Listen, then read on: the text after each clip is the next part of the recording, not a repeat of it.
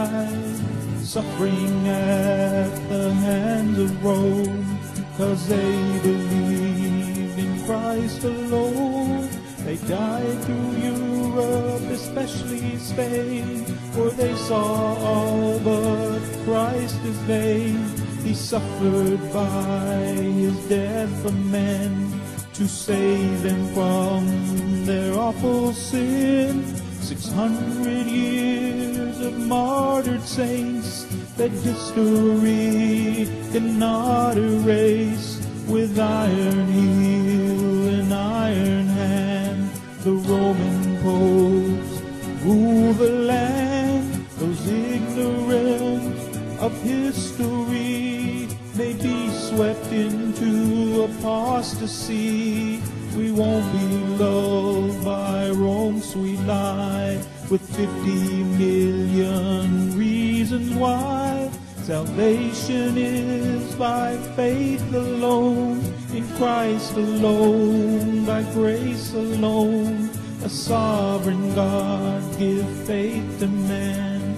Salvation's in the Maker's hand. This gospel offends Rome today. They offer up another way, a counterfeit, a compromise. Beware the ancient papal lie, with such a cloud of witnesses who by grace died in their Lord. Recall their memory to say, by the same faith we live today. Good evening. Welcome to Walt's Mystery Babylon News Radio. My name's Tom Press, hosting tonight, and we're going to continue now our reading and discussion of the book Romanism and the Reformation by Henry Grattan Guinness. We're in the discussion of Paul's prophetic foreview of Romanism. We concluded last time on page 112 of the book, and to begin with, we'll retreat a couple of paragraphs for continuity purposes and begin in the middle of the page on page 111. We'll have 1 hour of reading and 1 hour of discussion. Hopefully we'll have some fruitful discussion tonight, questions about the content of this book. This book, it is hoped, will restore true biblical Protestantism in the United States of America before it's too late. Too many have fallen for the grand delusion, the strong delusion. They believe lies. And one of those is that Antichrist doesn't come until just before Christ returns. The biblical truth, the prophetic truth, the historical truth is that the Antichrist has been with us for 2,000 years, nearly 2,000 years. He is the Pope of Rome. He is the God of this world, the King of kings and Lord of lords.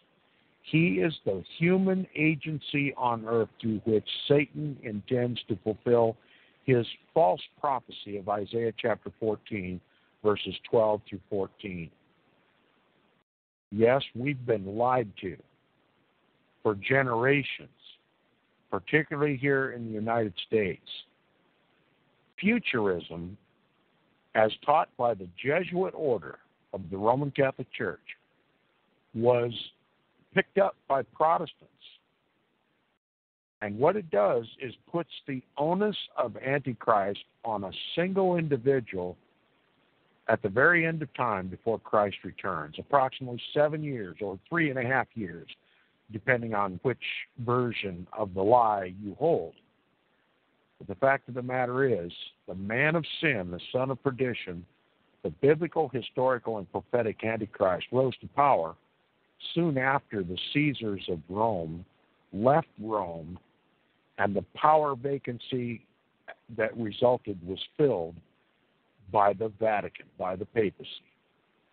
And the kings of the earth have and still do bow to him. They are deceived by his false miracles, and they are deceived by his lies, and the governments of the world rule the people of the world by the Pope's behest. That's the literal truth. And this book proves it like no other.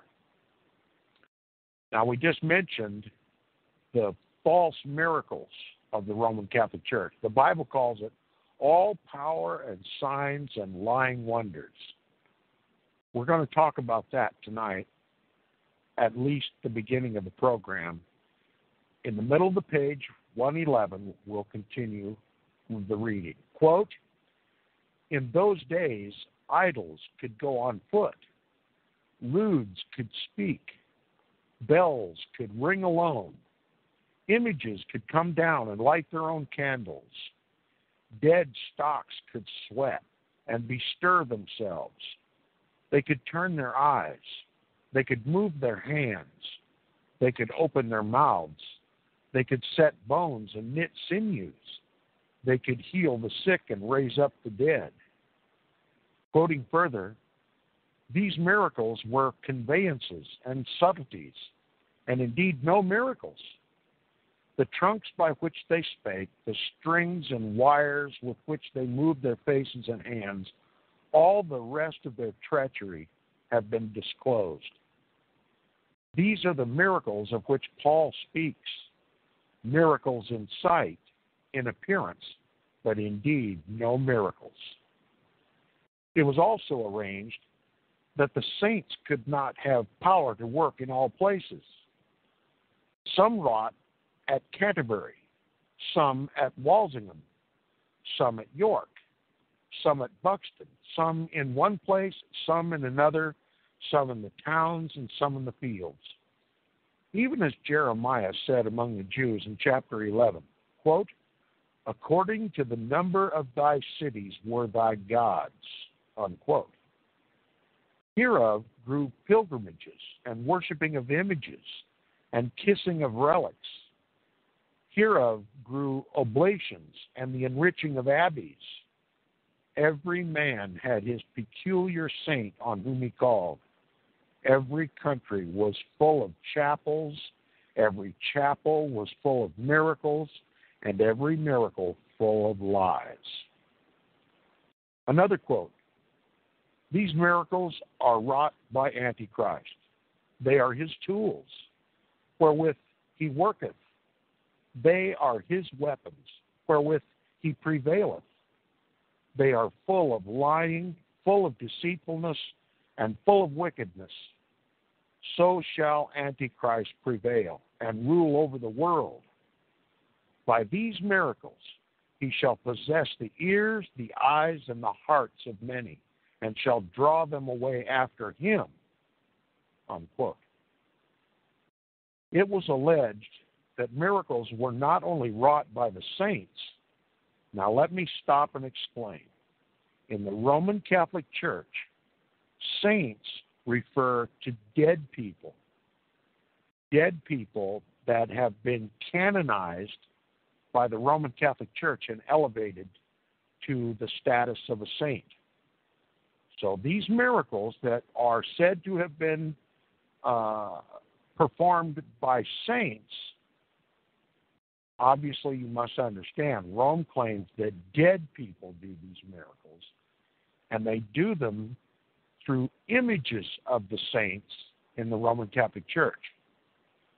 God forbid man to consult the dead. God forbid the bowing down and worshiping and praying to images and idols. This very thing of images and idols performing miracles and dead saints performing miracles marks the Roman Catholic Church as the synagogue of Satan. Make no mistake, in the Roman Catholic Church you must be dead before you can become a saint. In the kingdom of Christ, you become a saint once you are truly saved.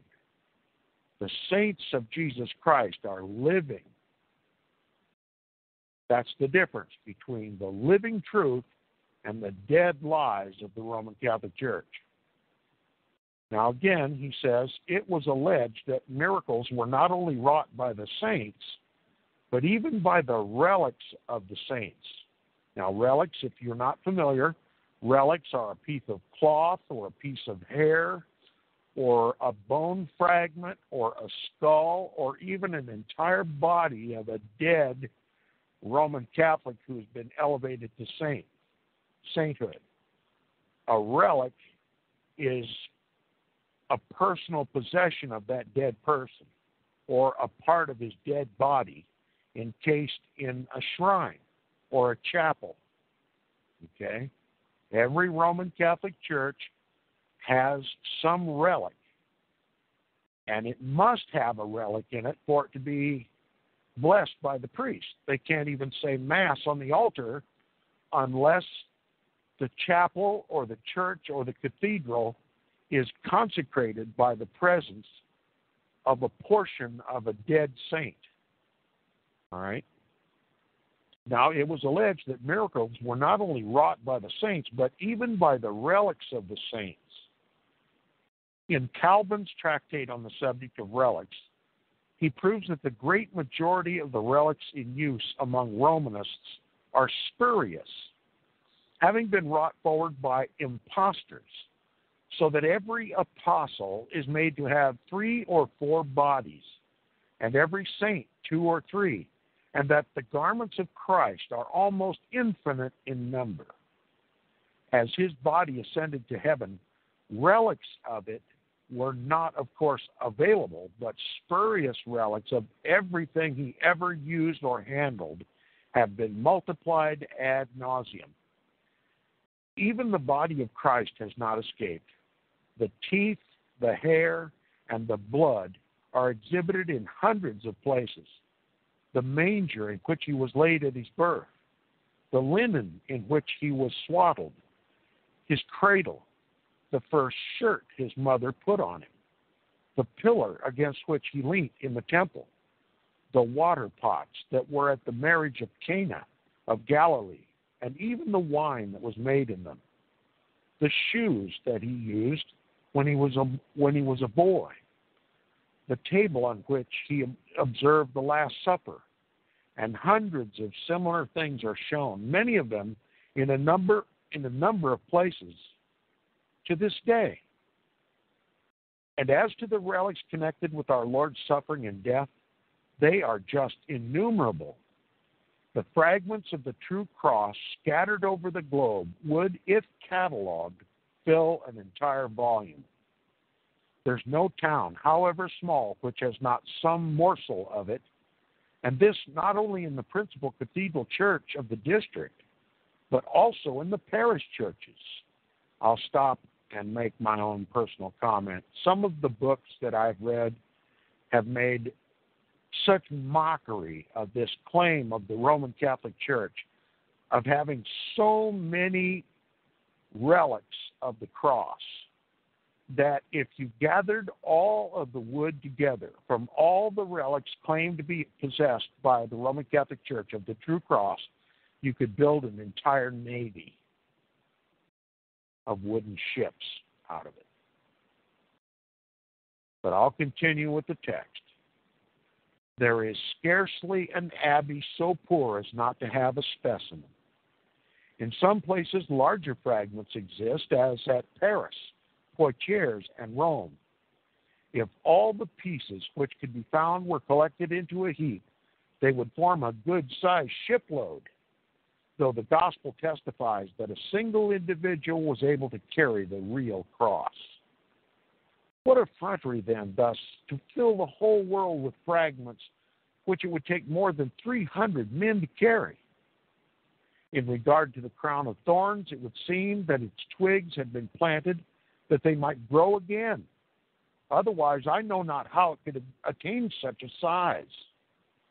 I would never come to an end were I to go on one by one over all the absurd articles they have drawn into this service. At Rome is shown the reed which was put into the Savior's hand as a scepter, the sponge which was offered to him containing vinegar mixed with gall. How, I ask, were those things recovered? They were in the hands of the wicked. Did they give them to the apostles that they might preserve them for relics? Or did they themselves lock them locked them up that they might preserve them for some future period. What blasphemy to abuse the name of Christ by employing it as a cloak for such devilish fables.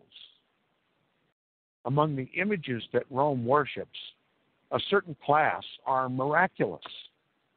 The figure on the crucifix of Burgos in Spain is said to have a beard which grows perpetually, and there are similar ones in 3 or 4 other places. The stupid people believe the fable to be true. Other crucifixes are said to have spoken, a whole number. Others shed tears, as for instance one at Treves and another at Orleans. From others, the warm blood flows periodically. Miraculous images of the Virgin are even more numerous, as they hold that the body of the Virgin ascended to heaven like that of her Son. They cannot pretend to have her bones like those of the saints. Had it been otherwise, they would have given her a body of such size as would fill 1,000 coffins. But they have made up for this lack by her hair and her milk.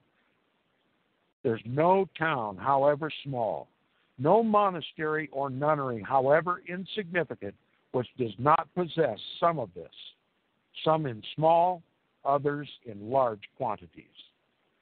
As John Calvin said, quote, had the breasts of the most holy Virgin yielded a more copious supply than is given by a cow, and had she continued to nurse during her whole lifetime, she could scarcely have furnished the quantity which is exhibited. I would fain know, he said, how it was collected so as to be preserved until our time. Luke relates the prophecy which Simeon made to the Virgin, but he does not say that Simeon asked her to give him some milk, unquote. The fabrication of these relics was a lucrative trade throughout the Middle Ages, especially were dead bodies invested with sacredness by attaching to them the names of saints and of martyrs. Toulouse, for instance, thinks it possesses 6 bodies of the apostles James, Andrew, James the Less, Philip, Simeon, and Jude. But duplicates of these bodies are also in St. Peter's and other churches in Rome. Matthias has also another at Treves, and there are heads and arms of him existing at different places sufficient to make up another body. What shall we say of the spirit that encourages the belief in lies and deceives men in this fashion? The degradation inflicted on the ignorant and the unlearned by these fables is terrible, as anyone who watches their effect in Ireland or on the continent is aware. Whether the miracles of the man of sin be real or pretended, true or false, it matters little. The main point is they are directed to establish falsehood. Quote, he relies for his success on the effects to be wrought in human minds by wonders and deceits accomplished in the energy of Satan, unquote. He employs wonders and deceits, a pretense to miraculous powers. Romanism has availed herself of such fraudulent practices to an enormous extent and has profited by them both financially and otherwise. But lying wonders to impose on the ignorant and superstitious masses were not the only means by which the papacy attained its power in the Middle Ages. Spurious documents, impostures of another kind, were used to influence the royal, noble, and educated classes. Principal among these were the celebrated decretal epistles, a forgery which produced the most important consequences for the papacy, though its spurious nature was ultimately detected.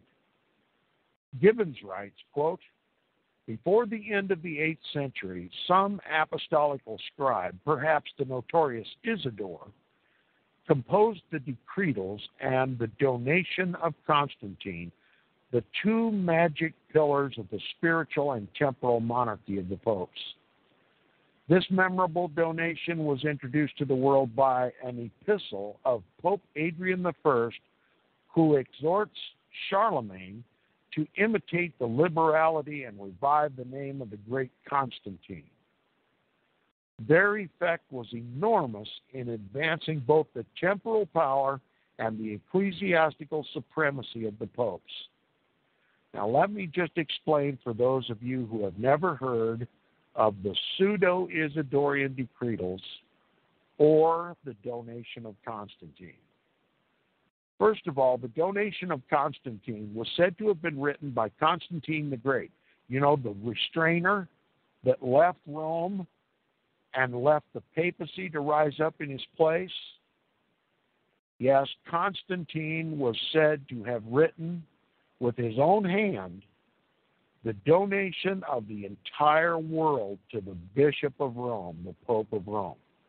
That's right, the last Caesar of the great Roman Empire was said to have donated, just simply given to the Pope, divine right to rule the whole world by this donation of Constantine. This is the document that the papacy claims divine right to rule over the kings of the earth. It's a forgery. It's an admitted forgery. But Rome doesn't care. She keeps under the pretense that it's genuine, original, from Constantine's own hand, and it doesn't matter a whit what the whole world says.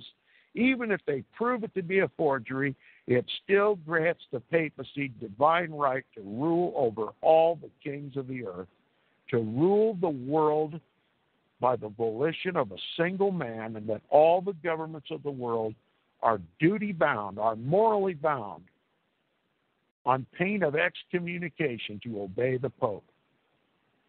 Then there are the pseudo-Isidorian decretals. Rome had a big project in order to prove that the Pope of Rome had direct apostolic succession from the Apostle Peter. That Peter was the first pope, and that his authority was passed down from pope to pope to pope by direct contact, the laying on of hands. When the world began to question whether or not the pope really had this so-called apostolical succession, which added to his spiritual power over men, women, and children, the people of the earth, Rome endeavored to prove. But there was a big problem, a really, really big problem. They didn't have documentation that showed the apostolical succession from Pope Adrian I all the way back to Peter, the apostle. So they had to make it up. They had to make up centuries of history, centuries of papal history, in order to deceive the world into believing that there was direct apostolic succession between the papacy and Peter the apostle. These are called the pseudo or false decretals. They were written by a man in the Vatican, a historian for the Pope, and he simply created history. Rome still does that today. It's one of the defining characteristics of the Roman Catholic Church. Now, you've been told what the pseudo-Isidorian decretals are. They give the Pope spiritual and temporal power over the world. The donation of Constantine, all are forgeries, admitted forgeries, proven forgeries, yet it still is the basis and foundation, the claim uttered by the papacy that he has the divine right to rule the world. Now, most people, once they've been found out to the degree that the papacy has been found out according in the so-called donation of Constantine and the pseudo-Isidorian decretals would just turn around red-faced in embarrassment and go dig themselves a hole and bury themselves in embarrassment, but not the papacy. Still stands on the credibility of those documents, though they've been proven over and over and over, even by Roman Catholic historians, to be not only false, but extraordinarily clumsy forgeries. Now, I'll continue where I left off. The donation of Constantine founded the one, that is, his temporal power, and the false decretals, the other, that is, his spiritual power. The latter pretended to be decrees of the early bishops of Rome, limiting the independence of all archbishops and bishops by establishing a supreme jurisdiction of the Roman See in all cases, and by forbidding national councils to be held without its consent. Quote, upon these spurious decretals, says Mr. Hallam in his History of the Middle Ages, was built the great fabric of papal supremacy over the different national churches, a fabric which has stood after its foundation crumbled beneath it. For no one has pretended to deny for the last 2 centuries that the imposture is too palpable for any but the most ignorant ages to credit, unquote. It is evident that then that Romanism has fulfilled this part of the prophecy of the man of sin, even him whose coming was to be after the working of Satan, with all power and signs and lying wonders and all deceivableness of unrighteousness. The power of the popes was built up on frauds and deceits of this character and has been maintained over all the nations subject to it ever since by pretended miracles, spurious relics, lying wonders, and unrighteous deceits. And all these have been employed to oppose the gospel and establish falsehood. In considering the ecclesiastical aspect of Romanism, we must never lose sight that it is the outcome and climax of the predicted apostasy whose features Paul describes in Timothy. We must close this lecture with a few remarks on the departure from the faith which occupies so prominent a place in that description. Some should, quote, depart from the faith, giving heed to seducing spirits and doctrines of devils, speaking lies in hypocrisy, forbidding to marry, and commanding to abstain from meats, unquote. The faith must, of course, here be taken in a broad sense as including all the doctrines and commandments of the Christian religion. The apostasy was to be marked by a departure from this faith, by the teaching of false doctrines, and the inculcation of anti-scriptural practices. That popery is completely at variance with the Bible on all the important points of the faith of Christ may be safely asserted and can be abundantly proved. We can select but a few of the principal points. Number one, the Apostle Paul teaches that the Holy Scriptures are able to make us, quote, wise unto salvation, unquote. That they are capable of rendering the man of God, quote, truly furnished, unquote. And James speaks of engrafting word of God as, quote, able to save the soul, unquote. The true doctrine, therefore, is that Scripture contains all that is necessary for salvation. Let me read it again. The true doctrine, therefore, is that Scripture contains all that is necessary for salvation. Now understand, salvation is not through the churches, as is taught in the Roman Catholic Church, and even the so-called Protestant churches today. Salvation is of the Lord, and Scripture is what saves us. Scripture, the Word of God, makes us wise unto salvation, able to save the soul. Now he continues, what is the doctrine of Romanism on this point? One of the articles of the Council of Trent asserts that not only should the Old and New Testaments be received with reverence as the Word of God, but also, quote, the written traditions which have come down to us pertaining both to faith and manners and preserved in the Catholic Church, and I will add the word alone, because that's what they believe and teach, which have been preserved in the Catholic Church by continual succession, unquote.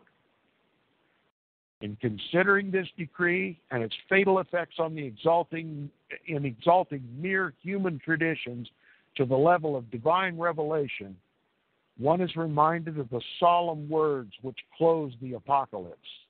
Quote, if any man shall add unto these things, God shall add unto him the plagues that are written in this book, unquote. Christ taught, on the contrary, that tradition was to be rejected whenever it was opposed to Scripture. Quote, why do ye also transgress the commandment of God by your tradition? Unquote. Quote, in vain do they worship me, teaching for doctrines the commandments of men, unquote. And further, quote, laying aside the commandments of God, ye hold the tradition of men, unquote. And finally, quote, making the word of God of none effect through your tradition, unquote. Number two, again, the Bible teaches us the duty of reading and searching the Scriptures. The Lord Jesus himself said, quote, search the Scriptures, unquote. But Romanism forbids the general reading of Scripture, asserting that such a use of the Word of God in the vulgar tongue causes more harm than good, and that it must never be practiced except by special permission in writing obtained from a priest.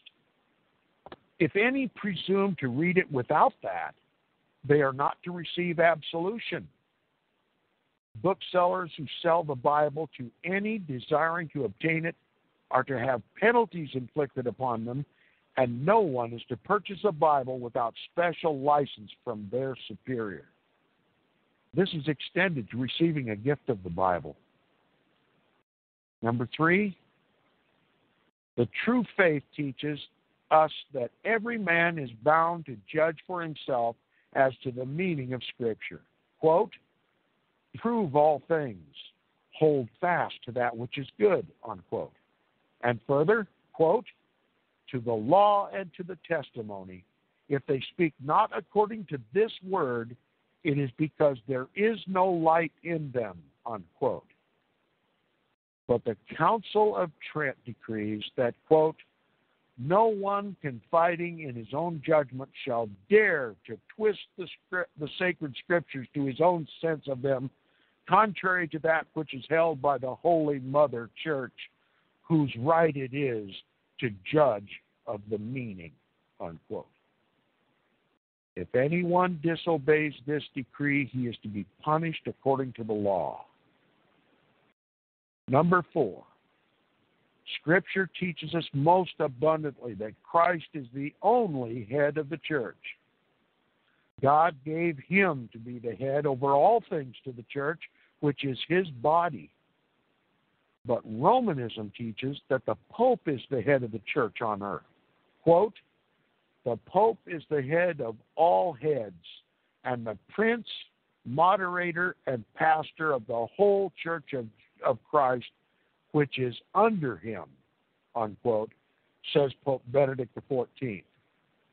And the Douay Catechism, taught in all papal schools, says, quote, he who is not in due connection and subordination to the Pope must needs be dead and cannot be counted a member of the church, unquote. Number 5, Scripture teaches us that the wages of sin is death, and that, quote, whoever shall keep the law and yet offend in one point is guilty of all, unquote.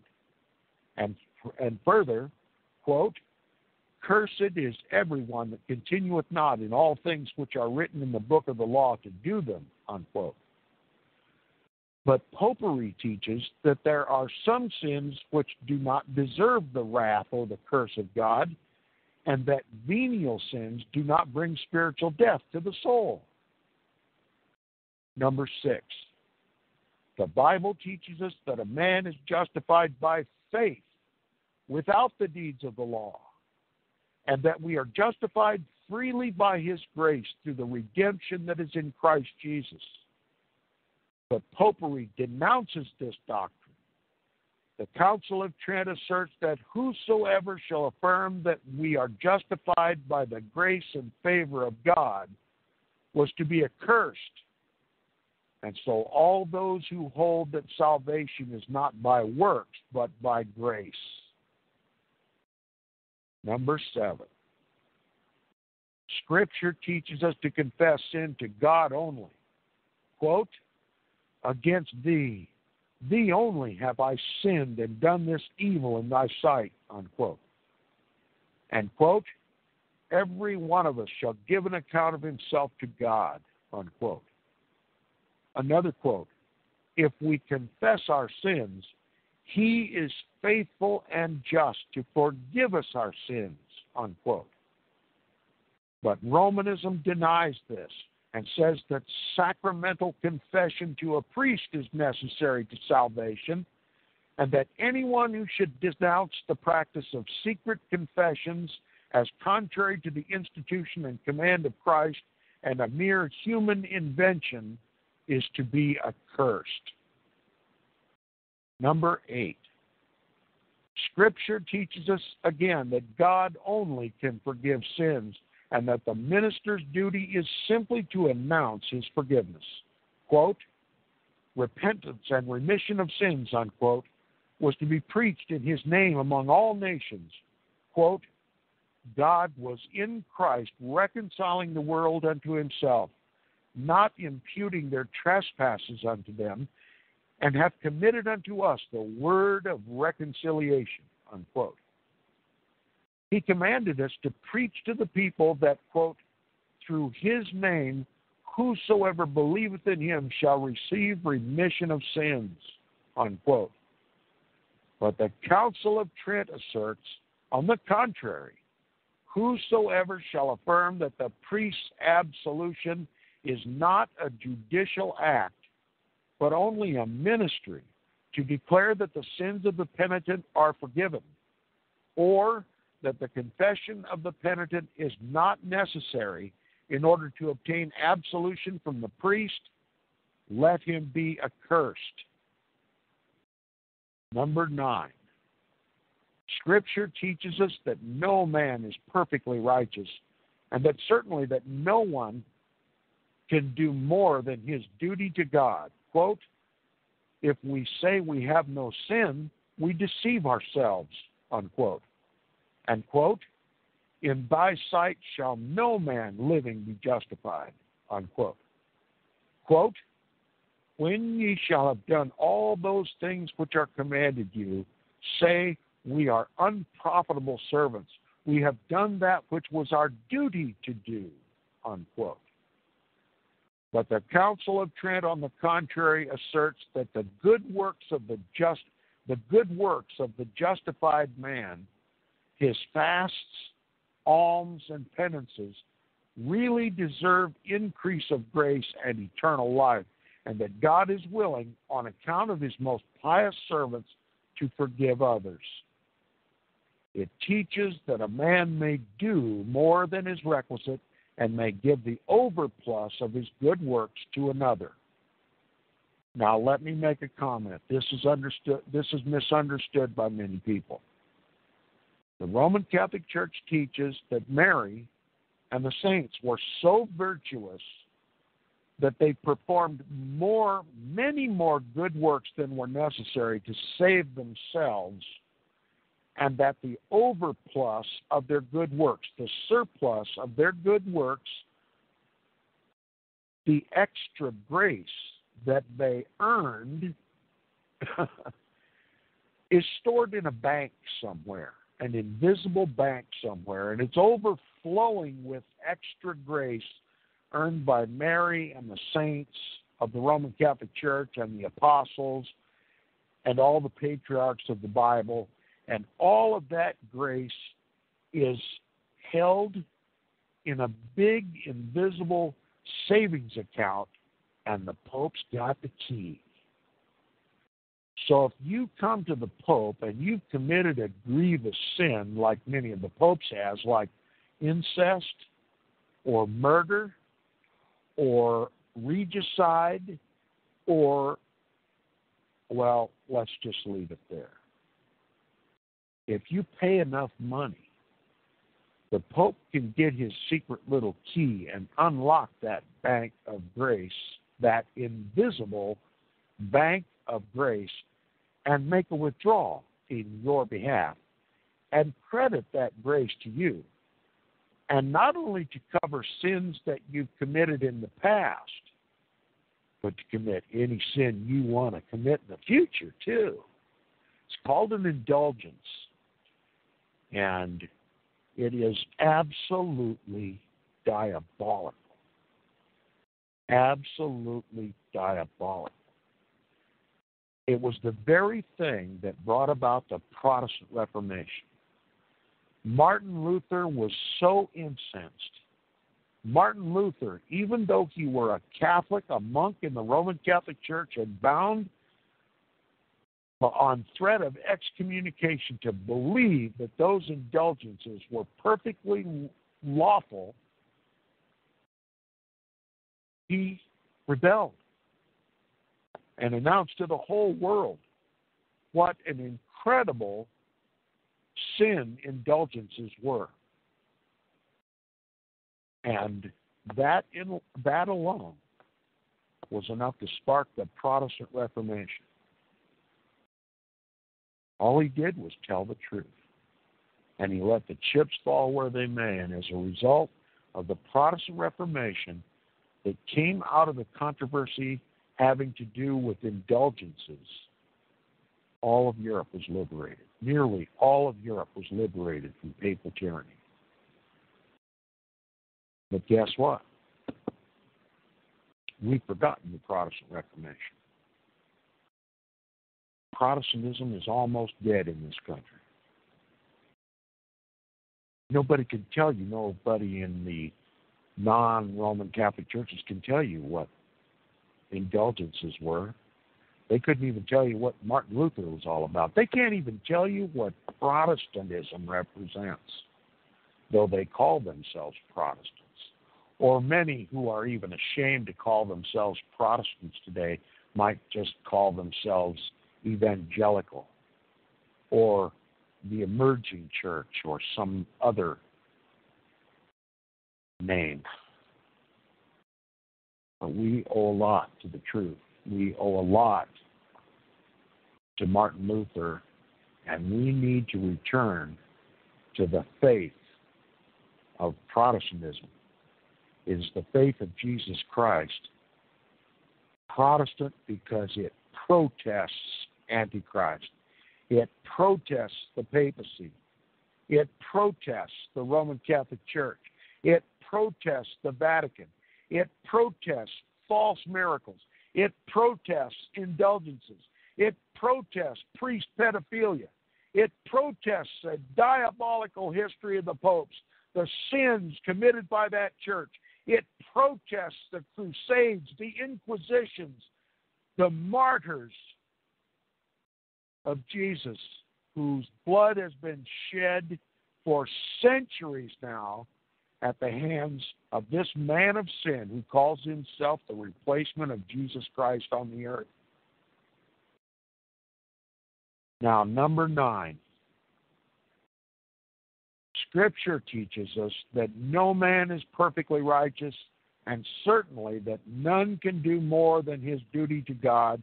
If we say we have no sin, we've deceived ourselves, In thy sight no man living be justified. When ye shall have done all those things which are commanded you, say, we are unprofitable servants. We have done that which was our duty to do. But the Council of Trent, on the contrary, asserts that the good works of the justified man, his fasts, his alms, and penances, really deserve increase of grace and eternal life, and that God is willing, on account of his most pious servants, to forgive others. It teaches that a man may do more than is requisite and may give the overplus of his good works to another. That's a lie. All of it. Every word of it is a lie. Number 10. The Scripture teaches us that faith in Christ removes sin and its guilt. Quote, that the Lamb of God taketh away the sin of the world, unquote, that by his death Christ put away our sins, that, quote, the blood of Jesus Christ cleanses us from all sin, unquote. But Romanism teaches that the venial sins of the believers have to be expiated by a purgatory after death, and that the prayers of the faithful can help them. The Creed of Pope Pius IV contains the clause, quote, I constantly hold that there is a purgatory, and that the souls detained therein are helped by the suffrages of the faithful, unquote. Another diabolical teaching of the Roman Catholic Church, that after you die, you live on. And that if you have unconfessed sins that you have not confessed to a Roman Catholic priest and obtained absolution from a Roman Catholic priest, after having done so many penances or paid so much money, you must go to purgatory, where you writhe in flames of torture for perhaps millions of years. And that during that time, in order to shorten your time in purgatory and the pains and sufferings of the flames, that your family in perpetuity must make financial contributions to the church so that the priest may say masses in your behalf, and that grace may be infused, and that your term, your sentence in purgatory might be shortened. And then, only then, can you go to heaven. All power and signs and lying wonders, contrary to the gospel of Jesus Christ and everything that is holy. Number 11. Scripture teaches us that, quote, by one offering he hath perfected forever them that are sanctified, unquote. That he was once offered to bear the sins of many.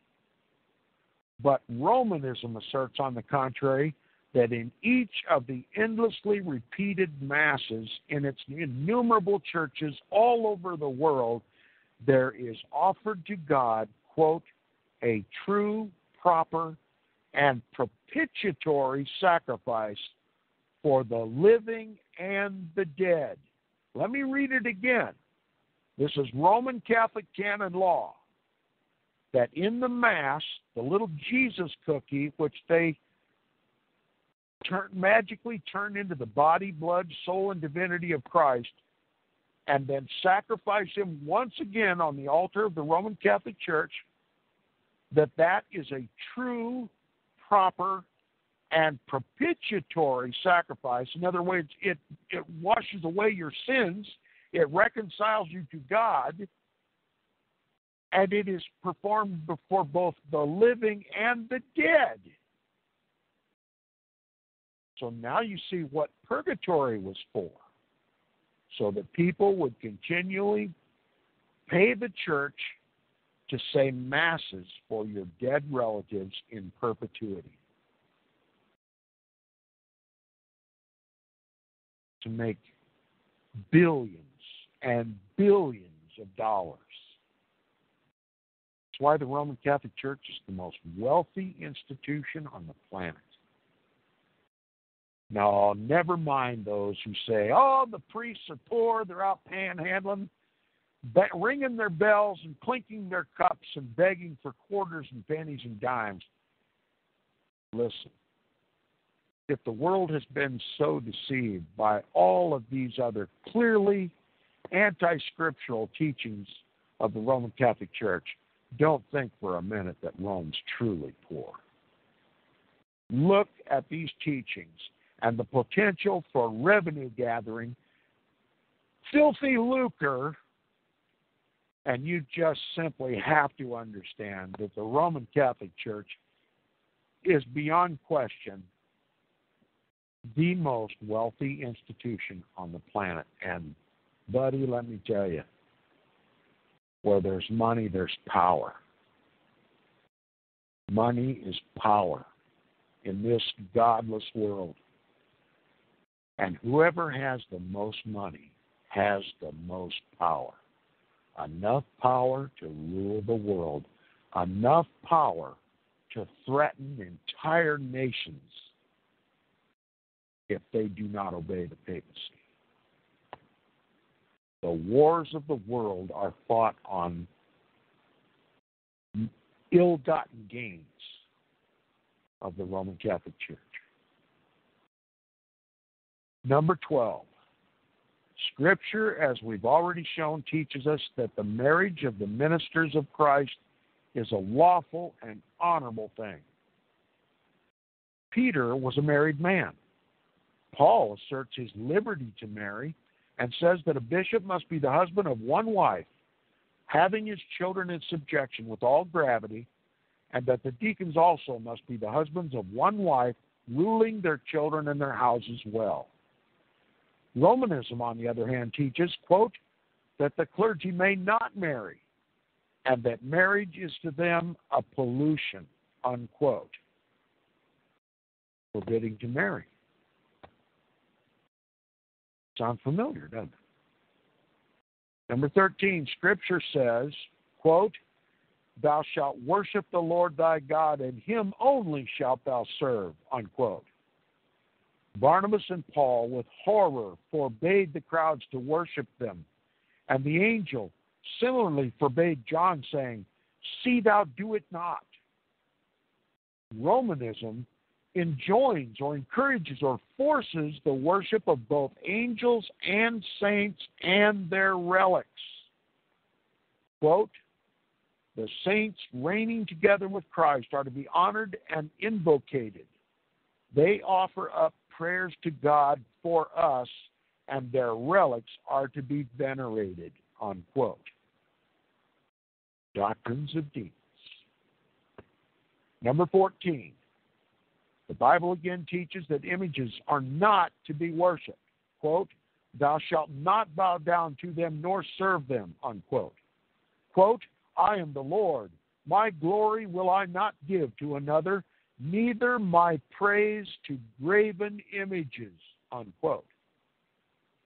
But Romanism teaches her votaries to say, quote, I most firmly assert that the images of Christ and the Mother of God, Mary, ever virgin, and also the other saints are to be had and retained, and that due honor and veneration are to be given to them, unquote.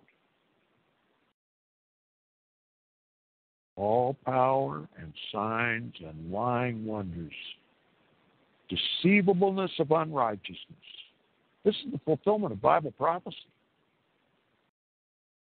God marked the Roman Catholic Church as the synagogue of Satan in the Bible.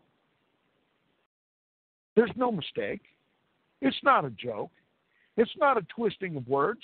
It's God's clear definition of the Antichrist Church, and we see it from the very words of the Roman Catholic Church, the very words that God wrote in the Scriptures to describe her.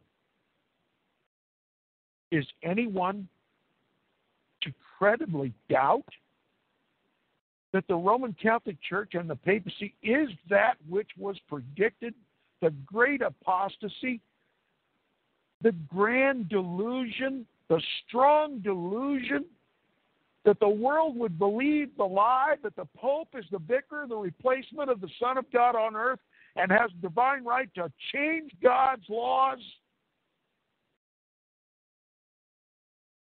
Number 15, and above all, Scripture teaches us that there is one God and one mediator between God and man, the man Christ Jesus. Neither is there salvation in any other.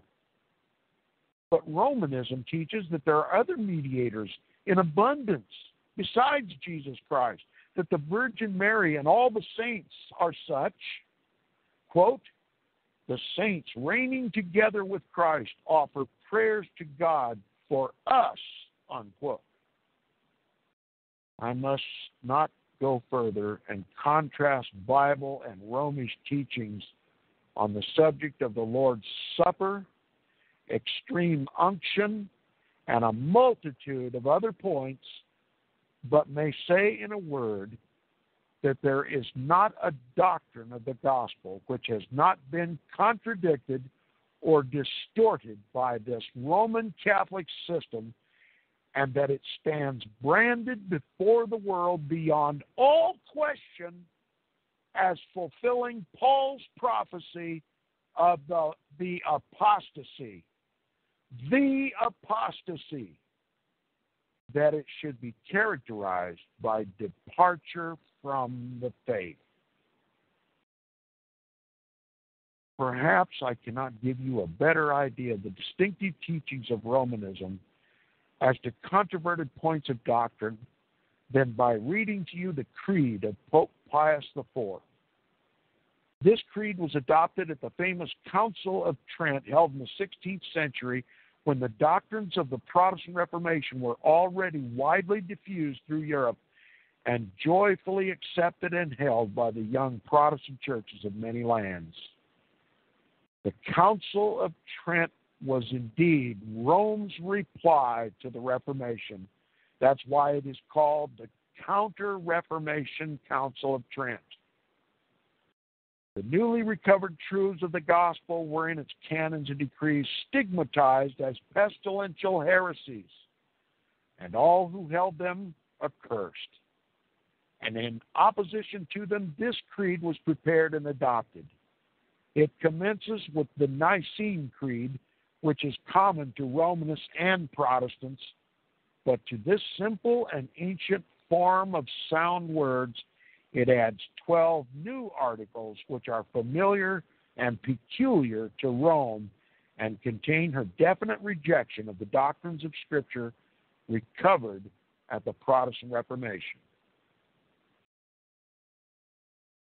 And I only have 4 minutes left in the broadcast, so I'm going to stop here, and you are free to let the suspense get to you and go to archives.org, Romanism and the Reformation, University of Toronto, and read, beginning on page 128, this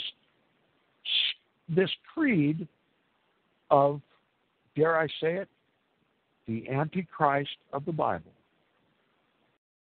It's an Antichrist creed, written by the Antichrist, perpetuated by every Antichrist who has reigned since him, and is still the creed of the Roman Catholic Church today. And none of us need to be doubtful as to who Antichrist is. God does not deal treacherously with his people. He wants to save us. He wanted to save us so bad that he gave up his own life for us, suffered a cruel death on the cross for us. Why, in God's name, as is taught in all the churches today, why is it that we should not know who the Antichrist is until just before Christ returns? I'll tell you why. To make cover for the papacy, the true biblical, historical, and prophetic Antichrist who has fulfilled all the prophecies of Scripture regarding Antichrist. And we've never been told. Not by our pastors, not by our parents, not by the press, not by the seminaries, not by the presidents, not by the Congress, not by anybody. Why? Because it is the most closely held secret on the planet. You see, Satan rules this world, and he wants us all to be deceived. And we are deceived. It's time for us to get undeceived. There is a biblical, historical, and prophetic Antichrist in the Bible. It's only news to us in this generation who it is.